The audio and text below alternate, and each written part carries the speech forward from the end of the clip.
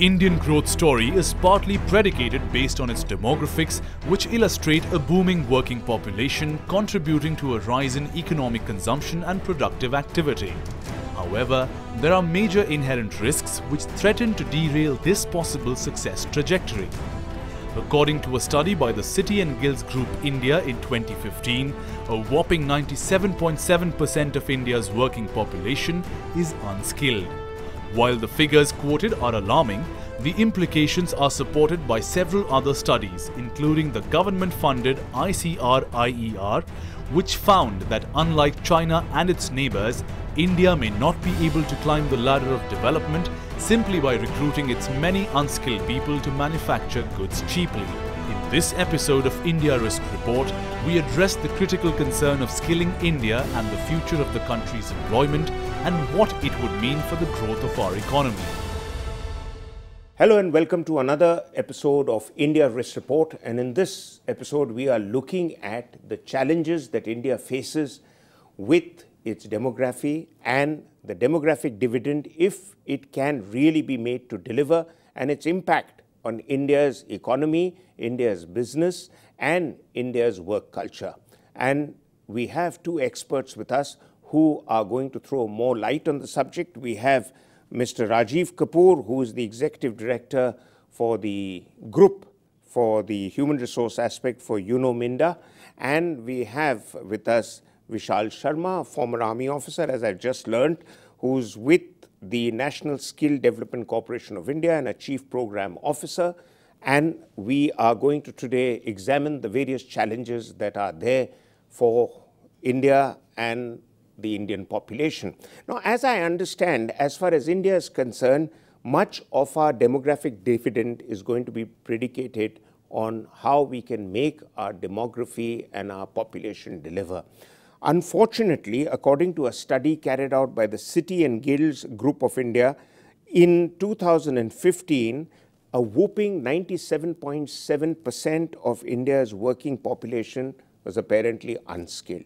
Now, is that a challenge or an advantage that we have in terms of being able to give them opportunities and bring down the pressure on the government?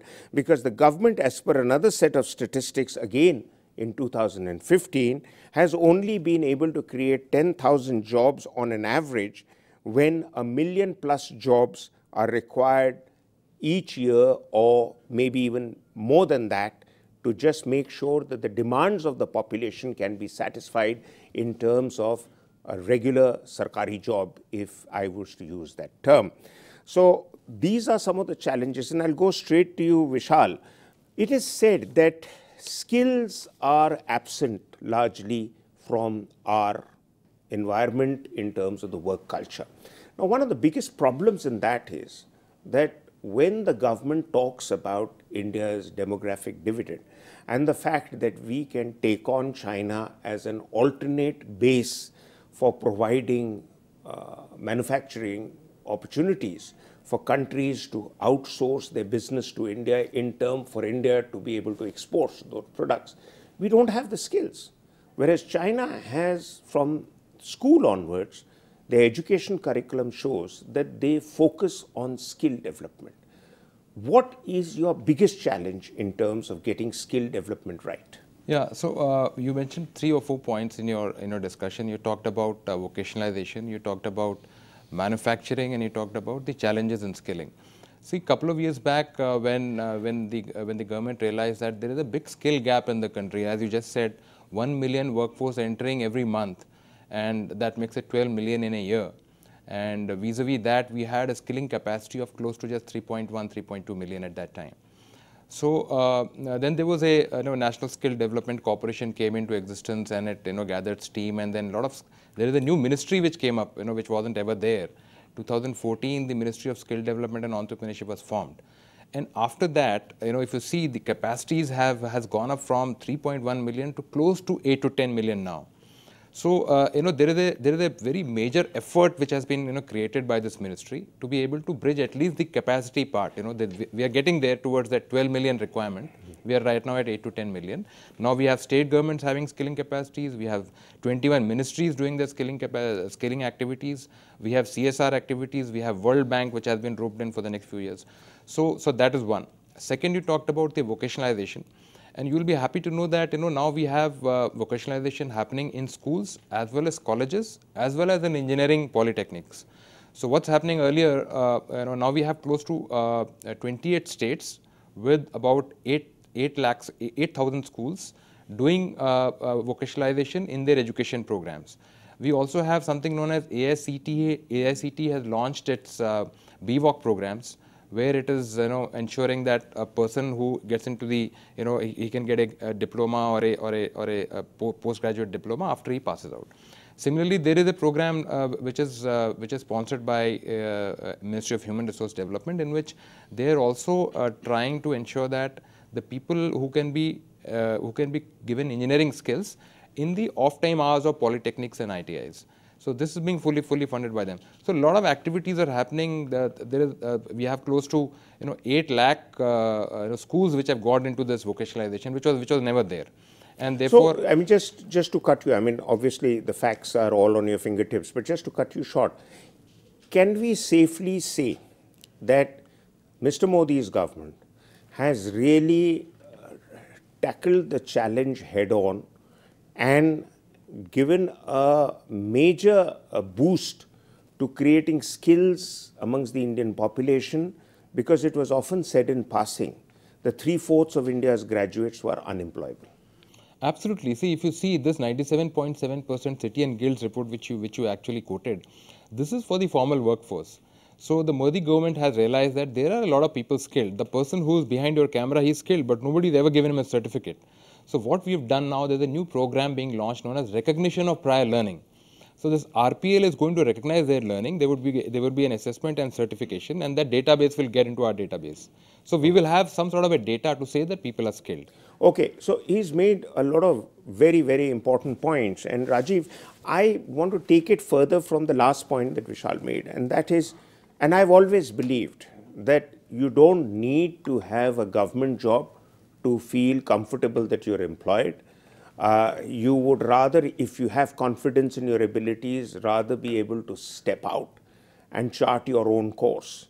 Now, I mean, the greatest of innovators, the best entrepreneurs, they never went through a formal employment route, but they often just took charge of the situation and delivered. Now, in the corporate sector, do you necessarily feel that when somebody walks in for a job, that you look for his CV to have all the right boxes to tick? Or can you say hand on heart that you and many others like you in the business would be willing to give a guy a chance who doesn't necessarily have the certification but has the skills that Vishal brought out that can really make him deliver? When we are looking at hiring skilled people, so of course basic skills are required because the person has to deliver on the job. But the biggest thing which we look at is the ability to learn, because I think the ecosystem is changing rapidly. And one of the major factors is the people who are already skilled may not be relevant if you look at 5 years from now, 10 years from now. So we also look at a learnability factor, a person's ability to learn. If that is found positive, then that's the candidate for us. So we look at that also. Okay, great. I go back to you, Vishal. Now, it says that, you see, there is a lot of requirement for skills, but at the same time, if you become too skill-centric, somebody has to go out and do the legwork. And anybody who is given a skill certification would then turn around and say that this hard labor-related activity, which doesn't mean just picking up stones from the roadside, but actually being out in the heat and dust, is not something that I want to do, because I just want a comfortable chair in a comfortable office complex and to be able to sit in front of a PC and make a lot of graphs and keep delivering on a certain level, but that is not necessarily all that we need. And it's a point that we had discussed earlier, that, you know, people who get regularized jobs are often not earning as much as people who are earning today as casual labor in some of the cities which have the capacity to pay, like Delhi, Bombay, Gurgaon, wherever else, where people are doing multiple jobs during the day and making money, and it's not taking a chance, but you have a regularity of a job as a household help, or as working as some kind of a part-timer in 4 or 5 places, and you're probably earning more than what a skilled job will give you. So how are you attracting people to take up skills and assuring him of a better life? You'll be surprised. I went to Bangalore in one of the training centers, and they were, out of a batch of 30 students, there were 29 girls.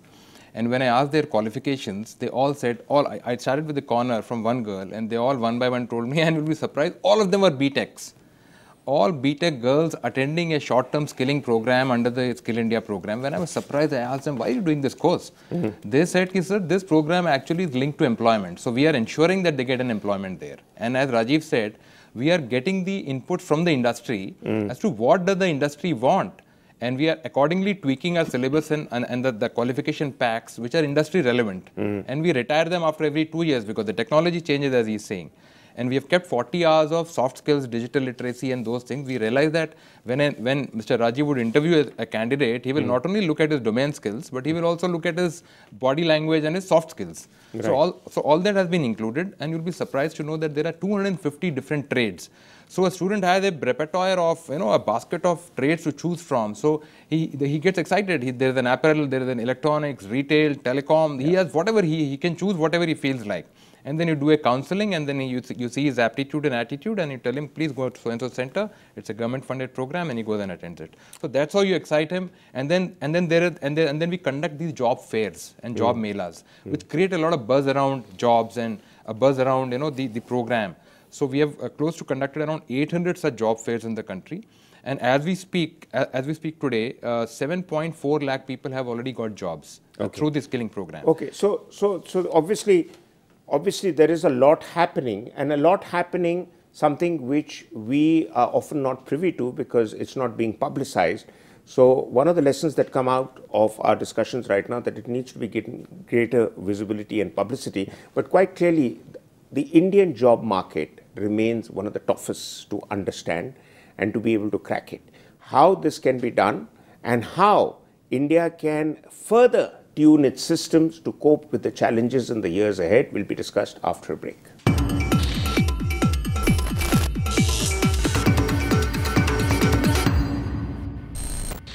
Welcome back. We continue to have our 2 guests with us, and we are looking at the challenges that India faces with its population, its human resources, and how it can actually prepare the next generation of Indians for the challenges for the Indian economy in terms of skill development, in terms of qualification, and in terms of modifying some of our curriculum to actually suit what the next generation of technologies would require. So Rajiv, one of the things that I find which it always perplexes me, that how do you, in the human resource business, in the corporate sector, how do you differ from the government sector?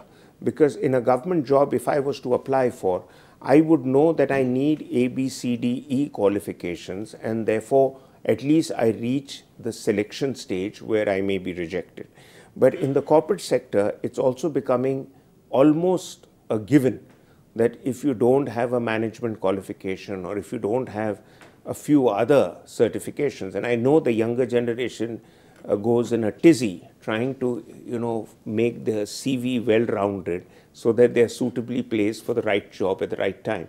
So are there signals that you send out? Is there a standard procedure, or you allow them to have the basic skills and then you just go on your gut feeling to select them? Yep. So I think the last sentence which you said, we go by the CV for the entry purpose, but I think after that, on-the-job training starts, because every organization has a different DNA, a different culture.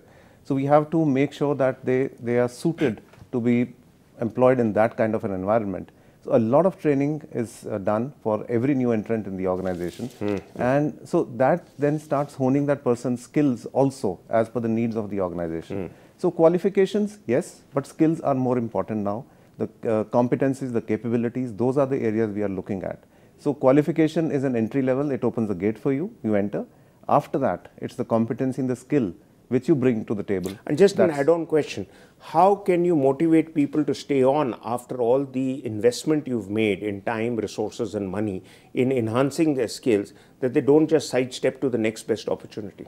That's always a challenge. That's always a challenge, and attrition is playing heavily on the minds of the HR people. But of course, providing different opportunities, and what's the trend now is that you provide horizontal opportunities to people, and the trend is changing in India. In India, if you look at about 10, 20 years ago, a person who joins a function retires from the same functions.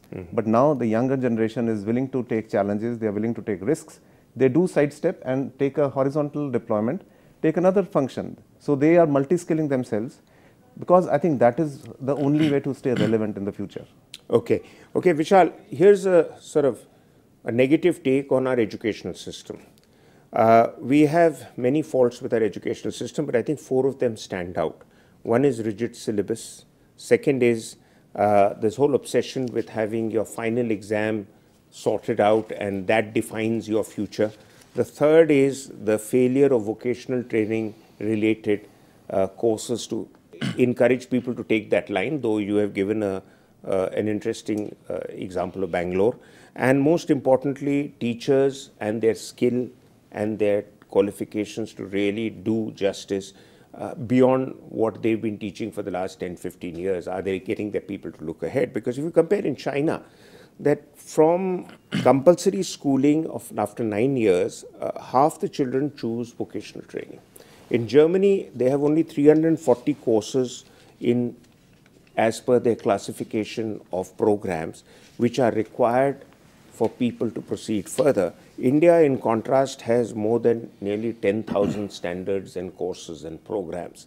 So obviously there's a wide variety of choice, but it also leaves a lot of confusion in the minds of people that what skill do you bring to bear if you have B.Tech with marketing as against B.Tech with programming or something like that. So where do we really draw the line? I mean, are you also going beyond enhancing skills of already trained people or educated people to actually enforce something on the curriculum? Yeah, so National Skill Development Corporation is executing the Skill India mission of the Prime Minister, which is for the bottom of the pyramid. So what we are doing is that we have sector skill councils, which are industry bodies. To give you an example, the health and the beauty and wellness sector skill council is led by Vandana Luthra. The healthcare sector skill council is led by Dr. Naresh Trehan. So these are very renowned people in their respective sectors, and they give us inputs as to what exactly the industry wants. So we are with the times. So we make our qualification packs as per and the qualification packs are validated by these industry captains and industries. So we are not just skilling them what we feel like, we skill what the industry wants, so that the employability is better. So in that sense, we also keep changing these qualification packs to remain relevant. Like after every 2 years, since the technology would change, these qualification packs retire.